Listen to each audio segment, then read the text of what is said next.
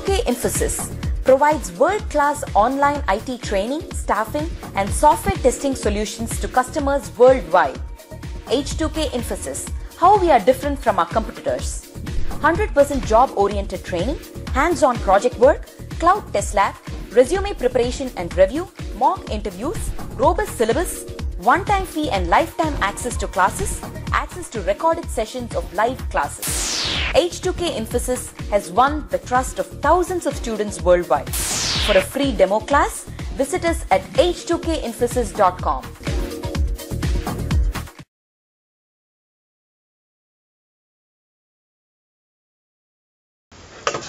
Hi guys, do you hear me? Okay.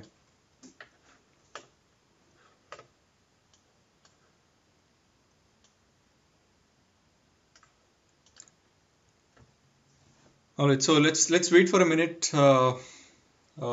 Just wait for a minute or two, and then we'll start up. So, anyone has any doubts? Did everyone create any classes and any constructors, any superclass, and come up with any kind of other different examples? Any doubts from anyone? We can discuss right now. This is Ajit. Hey Ajit. Hi. So I have a question. So if you're making a constructor for a class, right? Mm-hmm. So can we add some logic to it, or it is just to initialize things? It is basically only for initializing.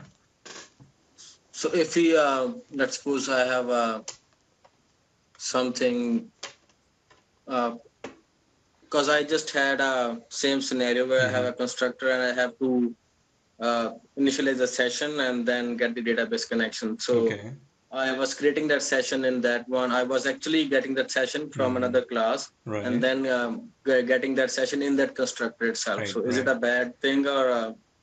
See, I mean, yes, initializing or connecting to the database is not something like you're doing some logic there. Okay, you're trying to before even your constructor is the time your object is created, you are getting ready with some connections there. Okay. By the way, that's not a good practice. Also, you can even use a static block, which we are going to discuss down the line. Okay.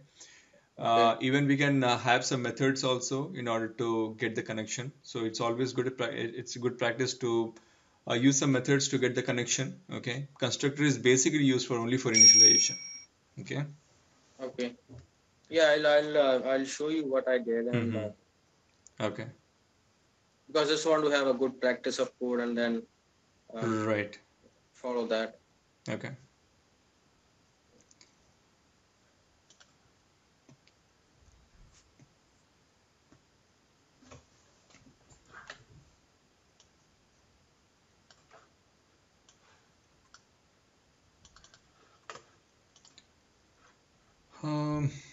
Still folks are joining.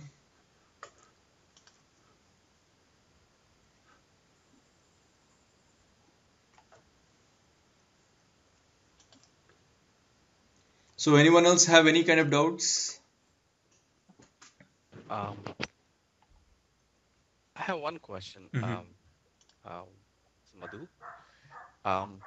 The last week videos regarding how to connect to the GitHub, I still don't understand exactly how to do it. Can you quickly show it once? Okay, all right. So I'll just take 5 minutes. The video quality was very, I couldn't see anything. So sorry, I couldn't get it. Okay, not a problem. Okay, so you have the URL with you, right? Yes, I have. All right. So what you can do is, if you let me just take the same URL, git. Okay. So this would have been the same URL which I've given it to you. So that is your. Okay. So this is the URL which. All right. So this is the URL which I have it right now. The same thing you also must be having it. So what you do is go to your Windows, open perspective, others, and just click on the GIT. Okay, just double click on this. So this particular on the left hand side, if you can see, GID repository is going to get open. So in here, what you do, as of now, I already have it. So what you do is you just let me do one thing. I think I've checked in all the files. I'm going to even delete this. So let me confirm that. Theme commit.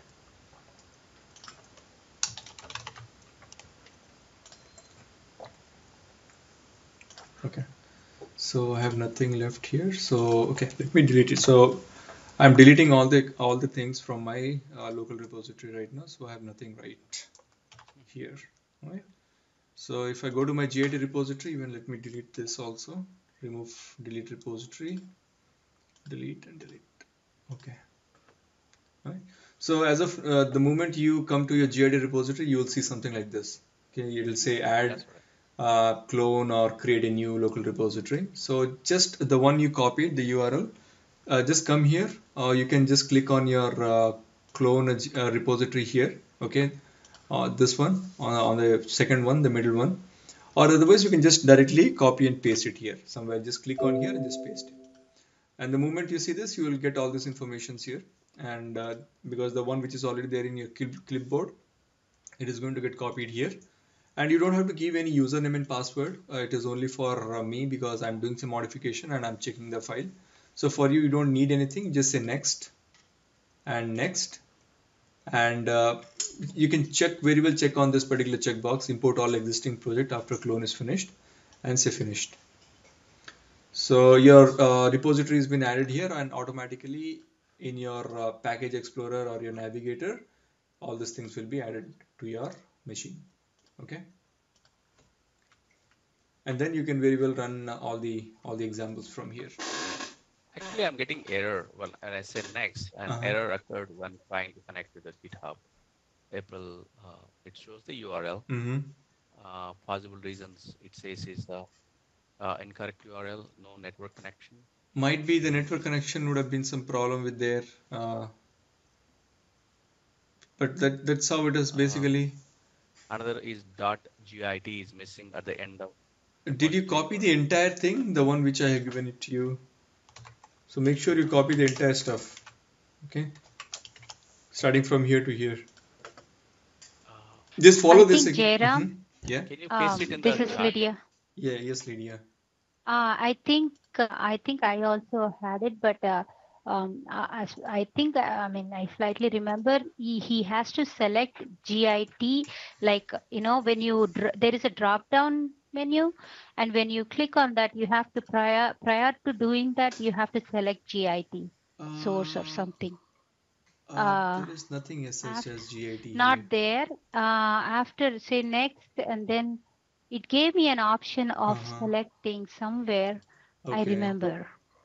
I don't know where it is. Okay, Madhu, just try this time. Otherwise, I'll sit with you and see. See that host is GIT. I think I fixed it. I think the URL you pasted worked fine. I think maybe I had missing the okay. .git. Okay, all right. Okay, yep. Sounds good. Okay, there is a question here. What is the difference between constructors and class setters? Which is better? So the question is which is better? Basically, a constructor and the class setter, which we are going to see it right now. So let's Keith, just wait for a minute. I'll just talk about the methods first now, okay, and then we'll talk about the setters, and then I will talk about setters and getters both, and then we'll talk about this particular problem. Okay, just stay tuned. Okay, so let me go to the workspace now, and coming back to the previous examples, let me just recap what we have learned. So we spoke about a woman class, we spoke about a men class, we spoke about a human, right? And this human is a super class because this is as human, and it has got a couple of properties, and this and you have got some constructors here and multiple constructors here, and you have got men at last. Okay, you have got men right here, and as you see, the moment you invoke this men, automatically your constructor is going to get invoked of your superclass. And here in this woman, you basically see here, instead of I even have a constructor here, right? So in order to invoke my existing, I don't want to have this here in place. So what you can do is you can basically call your call your constructor using your super. Okay, the same thing I've done it here, and I haven't done it here just to showcase that this is also a way to do it, and the other way out also you can do it. Okay, now here it is okay because you have only one variable or one instance variable to initialize it. Okay, but when it comes that in your human class you have got multiple variables here, which already your human constructor with having 3 arguments in it is taken care of. So there is no point in having again the same piece of code written here, right? So for that reason what we can do is, so I don't want to have this in picture, sorry, I don't want these things in picture. Okay, so what I can do is I can basically have, I mean, replace these 3 lines of code with a single line of code by saying super. Okay, now here again this is one more objective here. We are basically not overwriting the code, right? Or we are not writing anything which is extra. So here first of all it is object oriented. Okay, so you'll see what is the use of object oriented also. All right, so here in this case I'm just wasting, I'm just utilizing the resource which has already been used. So I'm just removing this. Okay, I can even comment this and I can uncomment this one. Okay, so this is my main objective here. And constructor, what is the main use of a constructor? It is only for initializing things. Okay, now next is let's try having some methods in it. Okay, now till now we spoke about the main method right now. Okay, and some states. All right, now let's say you have got long hair length. Now Jairam? Yeah, I'm sorry, just before going further, I just have a quick question out there. You created a constructor which is same as the super class constructor, right? Suppose if you not same as, only the signature is different, but yeah, the signature is different. Right. But if you don't include that constructor, is the constructor from the super-class is automatically inherited? No. Constructors are not inherited actually. Okay, you have to explicitly call that. Okay, gotcha. Okay. All right, so here I'm not using anything. Now, this is all about the methods. We saw the constructor and we even saw how to overload the constructors, right? Now, usually when you talk about, let's say a human, when a human has got, he's 6 feet tall and he's having good sportive build, right? So basically he's fit for playing basketball. So how he plays basketball, depending on his height, whether he has to jump 2 feet or he has to jump 3 feet to reach the basket, right? So those are kind of behaviors. Now, when I talk about, there are 2 things. One is a state and one is your behavior, right? Now here in this case, if you talk about human has got some properties, or in Java world, we say it is a state. So human has got a state as name, he has got a height, and he has got a country. Now, depending on the country, depending on the height, and depending on the name, he might be behaving somewhat different. Okay, so let's talk about the behavior right now. All right, now here I'm going to talk about some methods. So let's say let us start creating a methods right now. Now every method in Java, okay, we'll do one thing. We will create a new package. I hope everybody are pretty much well aware with the package structures. What is a package and what is the use of a package right now? At least there are a lot of other things also in the package. We'll see down the line as well. Okay. So as of now, I hope you guys understood why did I use a package here? Just in order to make sure that, okay, whenever I'm teaching extents example or superclass or subclass examples, I'm basically using a package in order to keep all my files there. Okay. Now my topic will be methods. Okay. So for that reason, I am having a packages methods. So let me say new class and let's say animal. Okay. So I created a class animal and let's say string color, and I'm going to say string int length, okay, and string breed. All right. So I've got 3 instance variables right now: color, length, and breed. And what I am going to do is I'm going to say some behavior. Let's say what is the behavior of an animal? Okay. So here in this case, I may even have a constructor also. I can say animal as a constructor, right? And I can initialize with some initial values. Let's say color equals to black. Okay, let me even not do this. Let it be like this. Okay. And there is no point in having a constructor without initializing anything. Okay.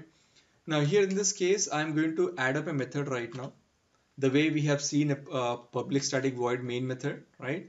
The same way we are going to have a method. And if you remember, if I say main method here, every method in Java will be having a return type. That means he is returning something. Now in this case, it is returning void, right? So you have to specify what it is, what it returns basically. Now let's see a small example right now. Okay, I'm going to say public. So this is the signature basically, and for now I'm just going to say public void print my behavior. Okay. Now this is a typical method which I've created right now with a return type as void. We'll see what is the difference between a void and when you try to return something. Very soon you're going to see that. Okay. Now here in this case, I'm just saying public void print my behavior. Now what I want to print basically, I want to say sys out. Okay, I want to say here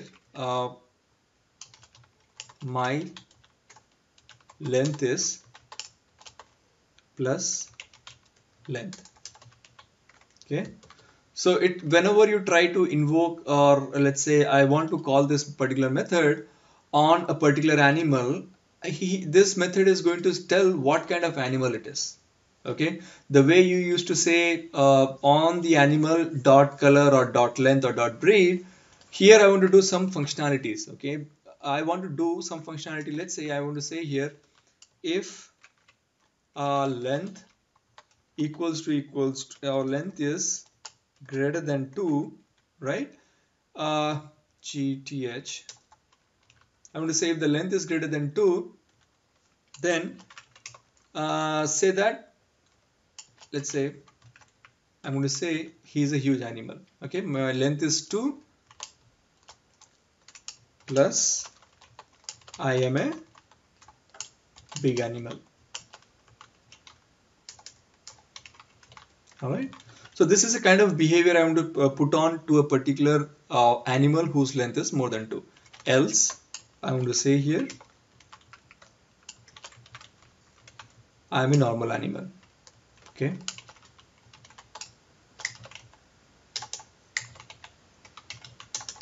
Animal. Okay. Now, this is how basically we create a method. Now, how do I invoke this method? Okay. Now, in this case, if you see, if I create an instance of a class, when I say creating an instance of the class, that means I have to use the keyword as new, right? So I have to say animal ani equals to new animal. All right. And I can basically say here animal dot color, right? So with the help of animal dot color, right? Okay, so what I have to do, I have to say sys out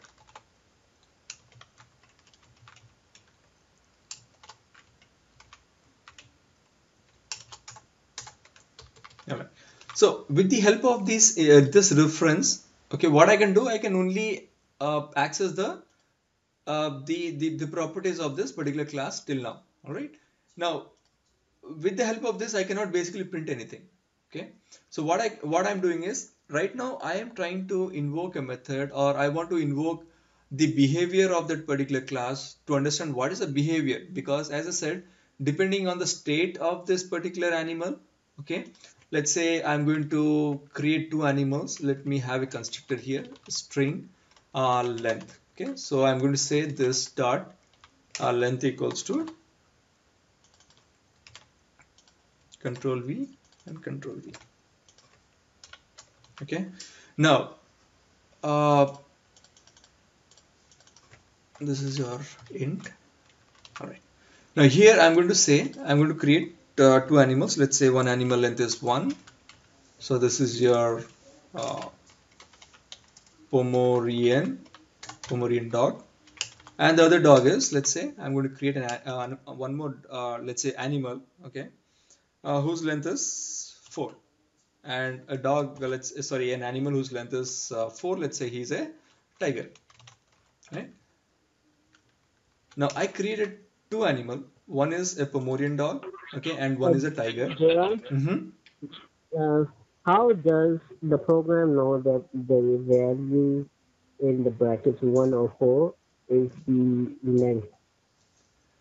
Okay, all right. I think we already had a discussion on this, because here the moment you say you create two animals here, right? So in this case, if I say, let me open the paintbrush here.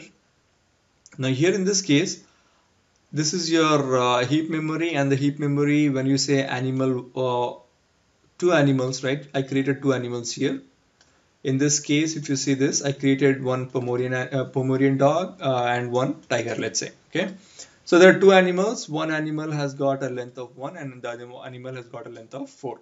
So what happens? The moment you say new of animal, okay, so in your memory, what happens? And yeah, that part I understand. This is so you don't have to go over it again. I understood that.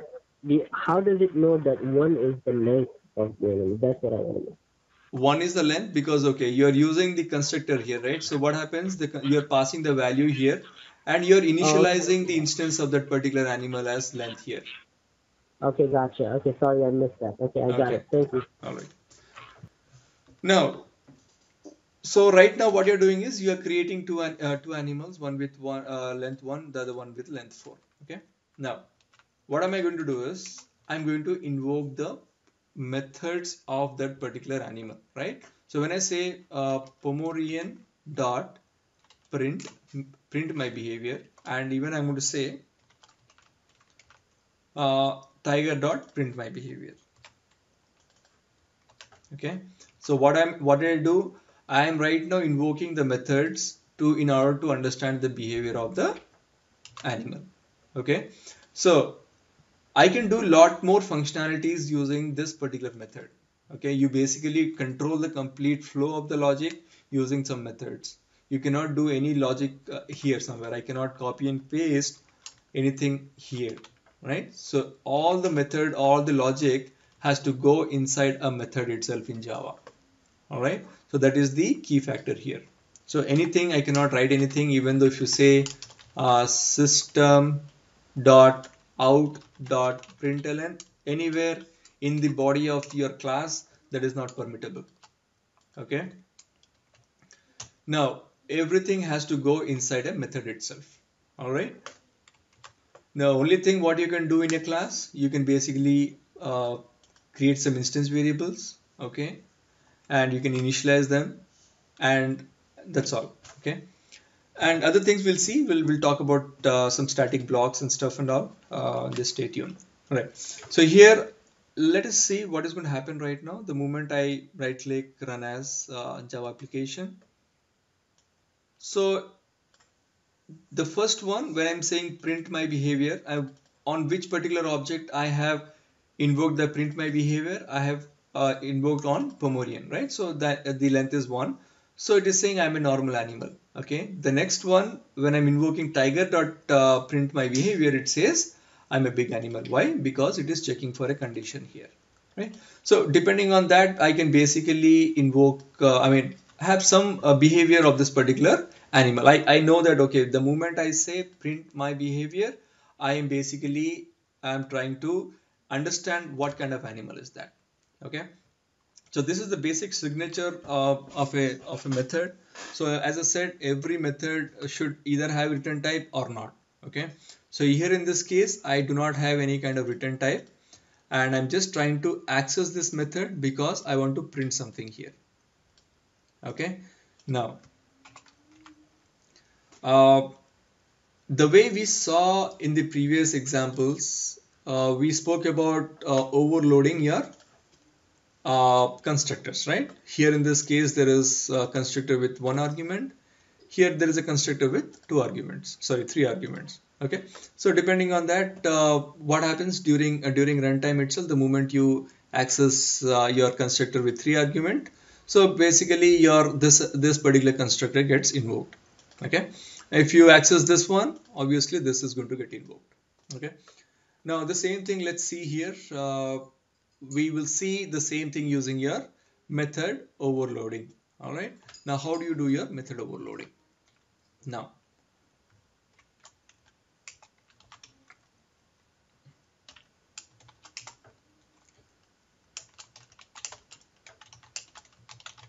right. So what I'm going to do is I'm just going to copy this. Okay, the same method here and enter. So what basically it does is, as you know, in the same case with your constructor also, you cannot have the same signature of two constructors in the same class itself, right? So if it says duplicate method, print my behavior in type animal, right? So it says one quick fix available, rename method with some other name. I don't want to do that because my main objective is to teach what is a overloading here. Okay. Now what I'm going to do is I'm going to say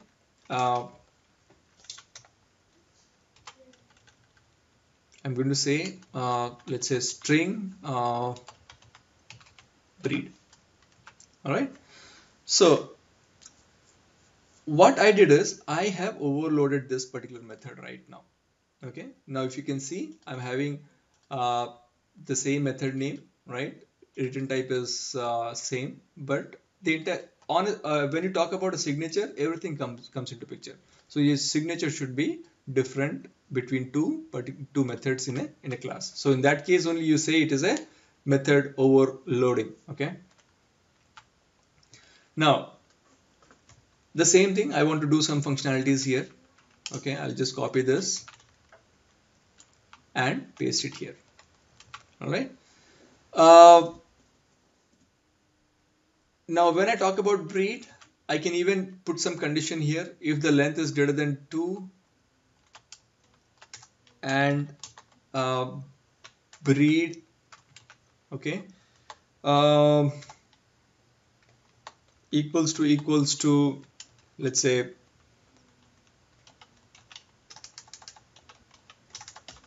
POMO. Okay, so let me just copy this and paste it here.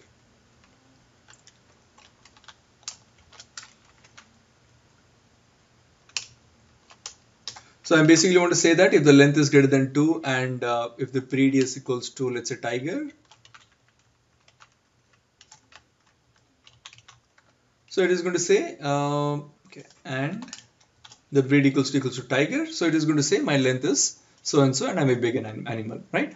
Else if the breed equals to POMO, then it is going to say I'm a normal animal, right? So depending on, now right now let's see what's going to happen if I run this class. Right click, run as Java application.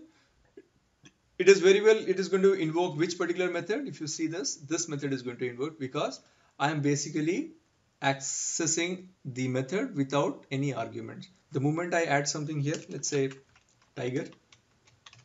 Okay, so what happens? You are basically passing this value tiger to this particular method. Okay, and during runtime, this method is going to get invoked. All right, so right click, run as Java application.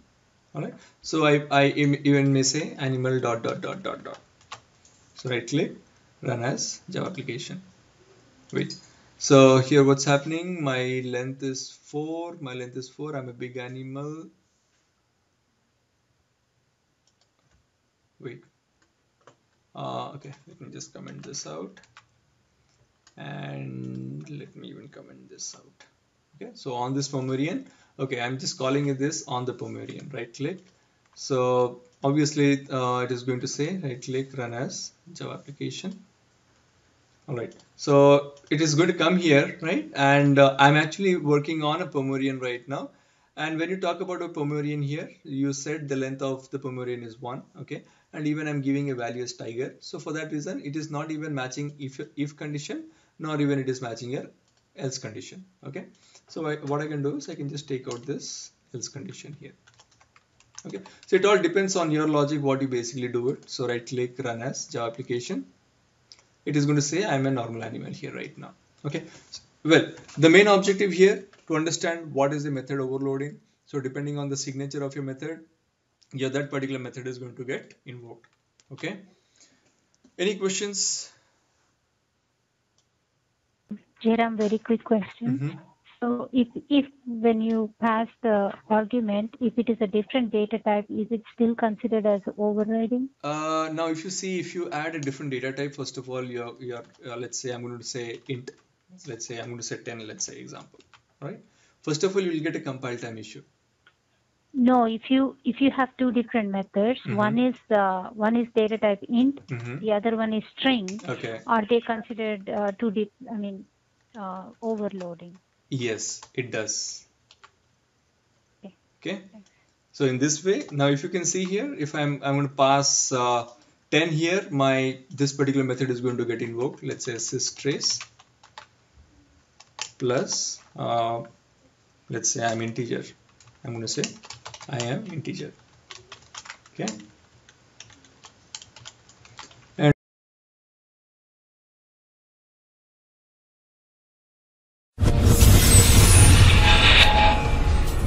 H2K Infosys provides world-class online IT training, staffing, and software testing solutions to customers worldwide.